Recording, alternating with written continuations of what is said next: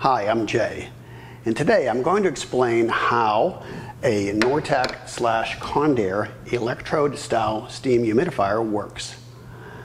So first thing we're going to do is we're going to take the cover off of this. Now this happens to be a model RH, which is a small residential light commercial unit, but all of the electrode-style units work the same.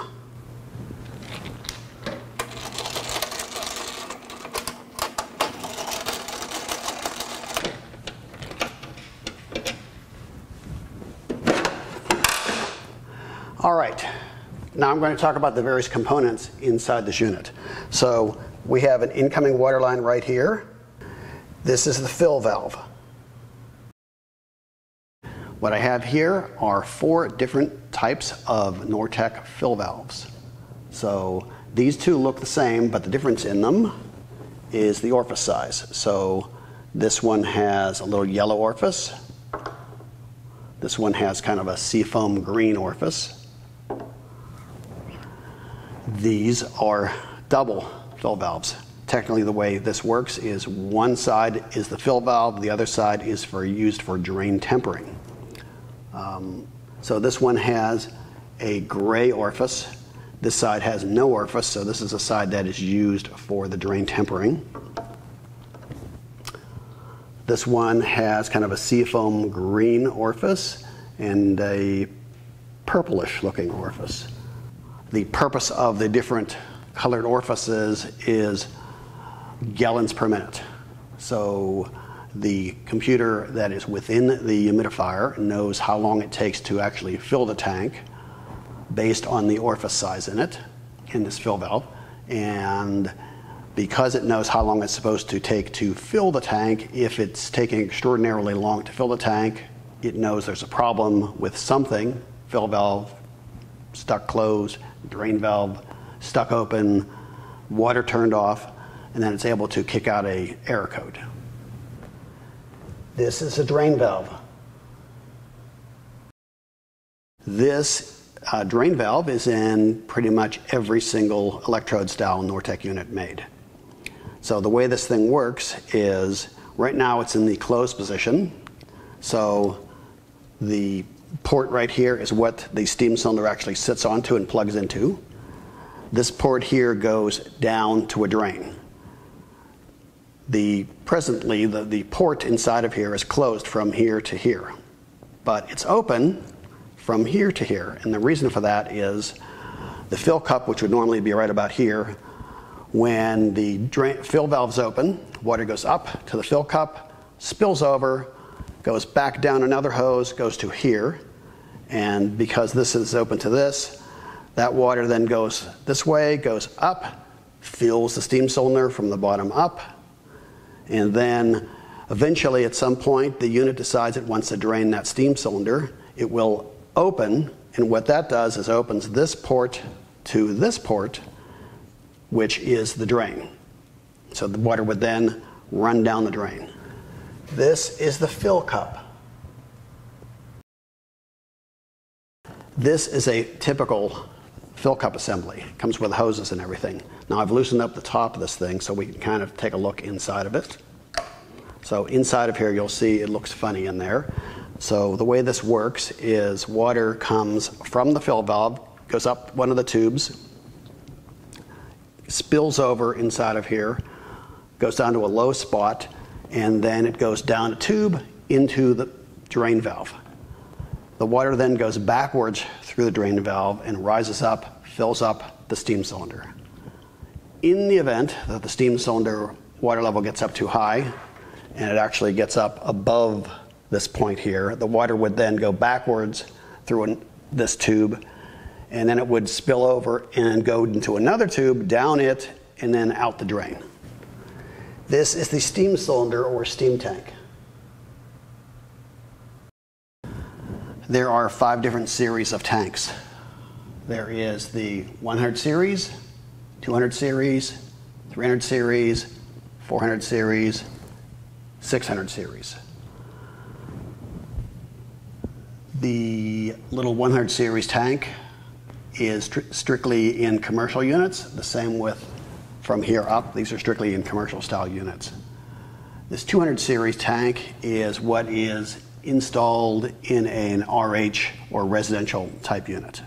Lots of people want to know what these cylinders look like on the inside. So we've taken a 202 steam cylinder. We have two of them here. This is what they look like originally. So you have on the top the two electrodes, and this is the high water level sensor probe here, and of course the drain connection on the bottom. And we took one of them and we chopped it open. So on the inside, what you can see is there are two electrodes. They are here, and they're basically made out of chicken wire, if you will. If this were a three-phase steam cylinder, it would have either 3 of these electrodes or 6 of them. And you can, if you look very closely down inside here, you can see the high water level probe, which is a little piece of rod, stainless rod sticking down in here. The steam exits the steam cylinder and goes into the steam hose. This is the steam distributor. What I have here on the table are 4 different steam distributors. This one, purely residential, kind of goes in like this, and there's where your steam comes out. These are all installed, generally, you place these inside the supply plenum. This one is a dinky little residential style unit. Steam line goes here, condensate line goes here, and this is where the steam comes out. Again, mounted on the supply plenum. These are the more commercial style steam distributors. So we have 2 different sizes, and essentially it's just the length. They are available in lots of different lengths and also capacities. The larger capacity units would have a larger nipple here for the steam hose. These also have 2 condensate connections. You can have one come out the bottom, or you can connect it to the side, whichever happens to work out better for your application. This is the condensate line coming from the steam distributor back to the unit. In lieu of a humidistat, we've just installed an on-off switch to make it easier to turn this unit on and off for display purposes. Right here on the table, I have some of the more common Nortec/Condair controls. This one happens to be a duct-mounted high humidity limit switch. So this is typically set at somewhere around 80%, and it opens on high humidity. Generally mounted in the supply plenum downstream from the steam distributor. This is the fancy new version of this. Duct mounted, but it's digital. This is a static pressure sensor. So this is generally mounted on the supply plenum, and there's a little tube that goes from one of these connections, goes into a pitot tube generally, that is shoved into the supply plenum, and it senses pressure in the supply plenum and allows the humidifier to run only if there is pressure in the supply plenum. This is a kit. These are available in duct mount with this, wall mount only, available in on-off style control or also modulating. So you can get this, like I said, just like this as a kit with this duct mounted device. You can buy just this piece here, which can be wall mounted. It's available in on-off or modulating.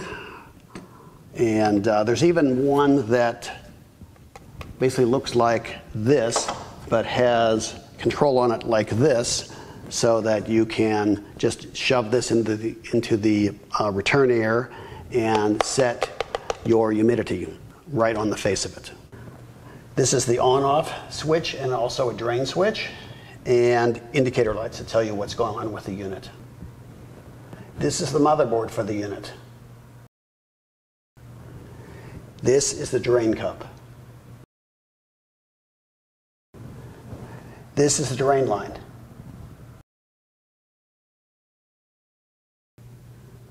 Okay, let's turn this unit on and see how it works.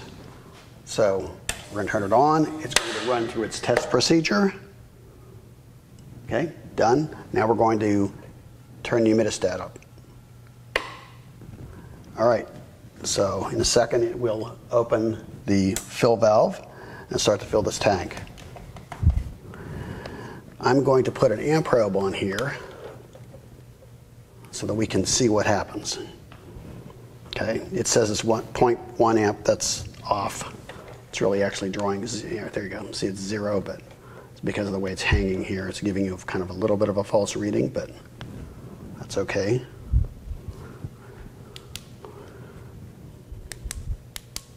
All right.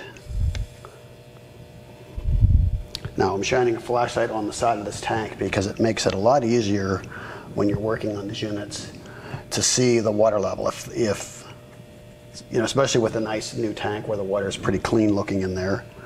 But now we can see the water level's about here. We're really still drawing nothing.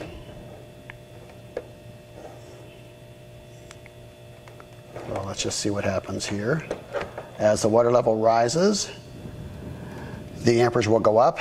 It will go up to the point where the algorithm inside this motherboard says, hey, I have enough water in me. So that's what it's really doing. There's no float level sensor. There's none of that in these units. It does everything based on amperage. So when it gets to the proper amperage for 100% capacity, it will automatically turn this fill valve off. Now, generally speaking, with a brand new steam cylinder, that's going to be close to about halfway up the tank, give or take. Somewhere in this range here is where it will be with a brand new tank. As the tanks age and calcium builds up on the electrodes, the water level will slowly get a little higher because the electrodes are covered with lime or scale deposits. So they're basically an insulator. So they're not really touching the water. They're not able to short out, so to speak. So it will automatically raise the water level. And then eventually that portion of the electrodes will get coated, and then it will raise the water level. And eventually it will get up here towards the top, and at some point this little sensor here, which is attached to a little rod that sticks down in the top of the tank just a bit, when the water reaches up and touches that, that is the point where it'll kick out an alarm and tell you it's time to replace the tank. So these steam cylinders or steam tanks, they are to be replaced a minimum of once a year. If you have really bad water with lots of minerals in it, or your unit runs a lot, you will have to replace your steam cylinder more often than once a year. All right, so we're at 2.6 amps and climbing. So it's still filling. Again, when this gets up to what it considers full load amps for the capacity that we have this thing set for, it will just close this valve and the amperage will stop rising. And it'll kind of float around a little bit as the water starts to boil. All right, let's see where the water level is. It is about here. It's kind of hard to see with the sticker on top here, but it is reached somewhere around here. And our amperage is at 11 points, right now it's 11.8. The stated full load amps on the entire unit is 12.7. So it is determined that it wants to be somewhere in this range here, 11.9, 11.8. So it's warming up and it will start to perk here in a minute. All right, our steam cylinder is now at full boil.